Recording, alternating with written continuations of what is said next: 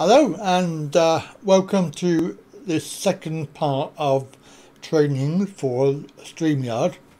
I want to compare it with Xsplit VCam, which is what I'm using right now.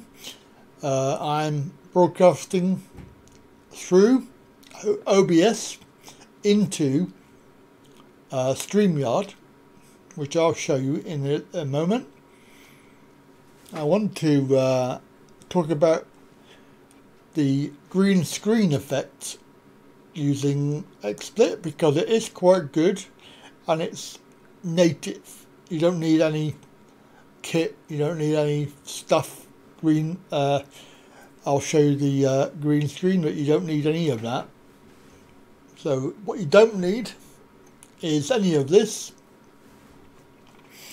You don't need the green, you don't need the, we need some lights to make it work properly, but technically you could get away with just Xsplit.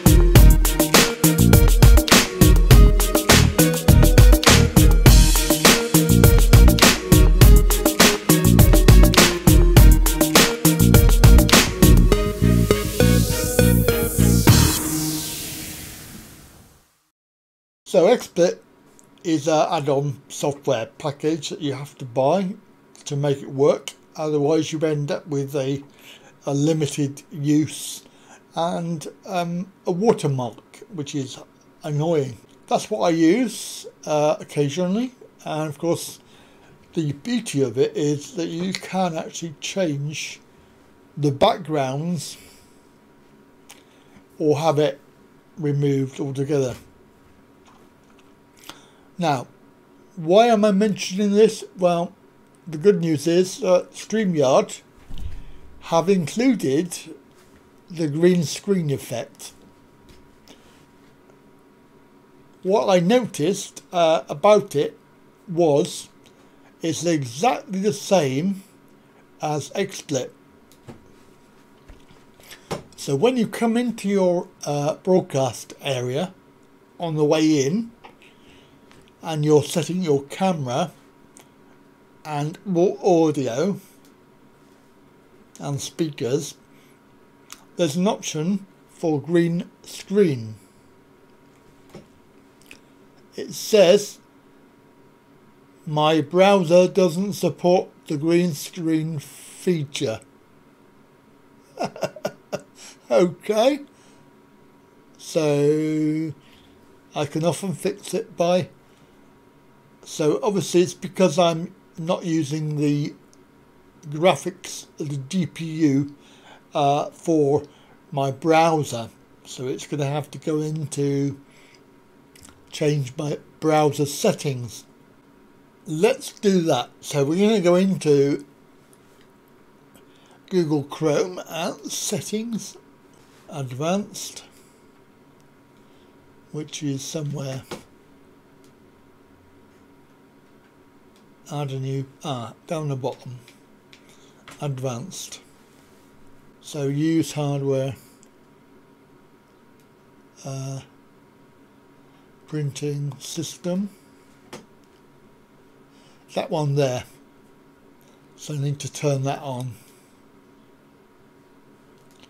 Right, and then of course you need to relaunch the browser.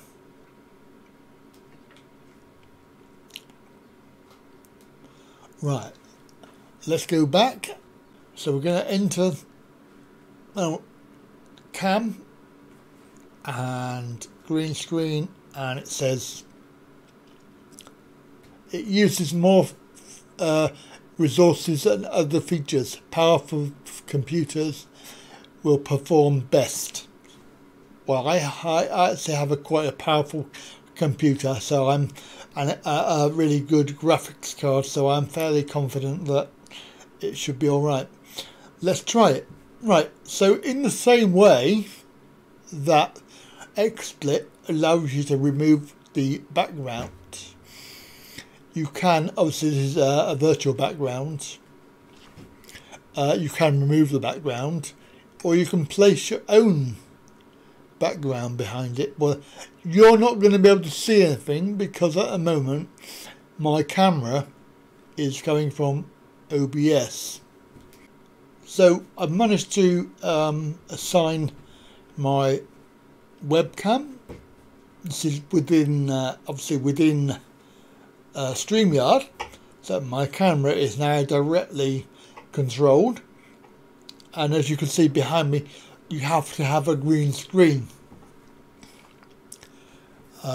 It's not zoomed in on this, but it is on my green screen control within OBS. So what you would probably have to do is zoom in or move it a bit closer. So, and the camera resolution, high definition, obviously that will influence the resources as well.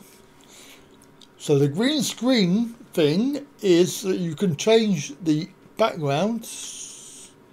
Now you can see that this is a problem because it's not wide enough. The actual green screen is not either close enough or it's not wide enough for my situation. So I would have to do something about that. But I can remove it so there's no background. It's green screen. There is a tutorial. And of course you can upload your own background, so you could put your own on there, but of course it's only going to appear on the green screen. And you do need to have lights. You do need to make sure that it's very, very well lit, which is a requirement for green screens, unfortunately. The fade button, oh I see, you can, this is to do with the actual video, so you can just have the entire background, or you can fade the background out altogether. But what you can't do is make it as wide as the screen and have yourself on the video, because there is no, the actual green screen is not wide enough. So interestingly, for me, obviously if you've got a green screen and you've got no other way of doing this, then that is perfect. However, I have several different ways I can use a green screen, and of course they work. This is my second camera, so it's not going to be lined up properly. So as you can see, the green screen I've got, it needs to be well lit, otherwise you end up with black marks everywhere. And also you can adjust in OBS you can adjust the sensitivity of the green screen effect.